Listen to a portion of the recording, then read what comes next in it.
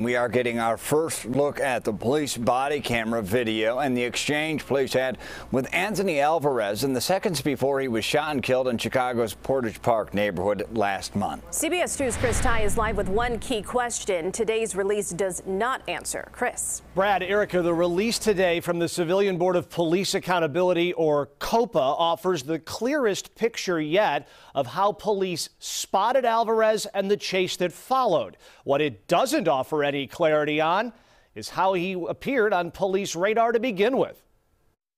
4 weeks ago today, at the intersection of Addison and Laramie, Anthony Alvarez intersects with police just after midnight.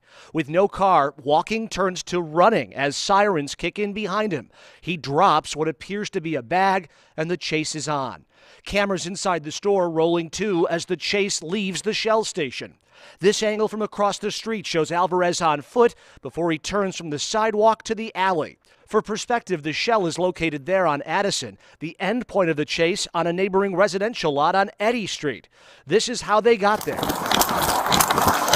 You're watching the body cam of the shooting officer identified in the police report as Evan Solano.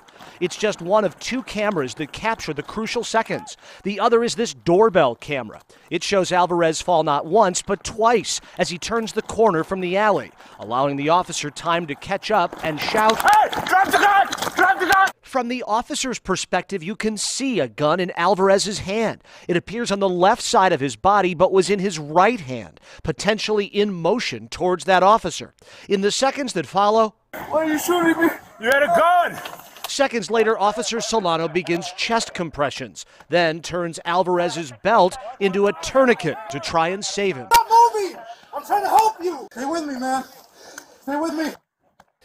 Alvarez would be taken to the hospital where he later died. The officer is on administrative leave pending this investigation. As far as what put Alvarez on the radar to begin with, COPA only saying today, quote, he was a person known to the officers. Again, what put him on that radar is still unclear. Mayor Lightfoot actually today with the clearest picture yet of what may have brought him onto the police radar, saying that it was a minor traffic infraction.